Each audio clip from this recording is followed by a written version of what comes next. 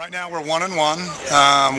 We beat a good Lone Peak team, and we just lost to East. And East they got some good kids, and then come out and got a pick right off. Man, in these things you get an interception right off, and that sure helps you. But so 1-1. As far as the overall Ute Shoot, we think this is a great chance to come up and let our next year's team, compete and see which kids can step it up and make plays, and which ones fold under the pressure, and kind of find out a little bit more about our teams. So we actually got about 5 guys on both sides of the ball back. So our biggest question mark is going to be who's going to be our quarterback. We feel like we've got 3 kids that are all capable, but right now we just don't know which one it's going to be. So that's going to be a big question. We know Dalton Schultz, Hayden Wickers,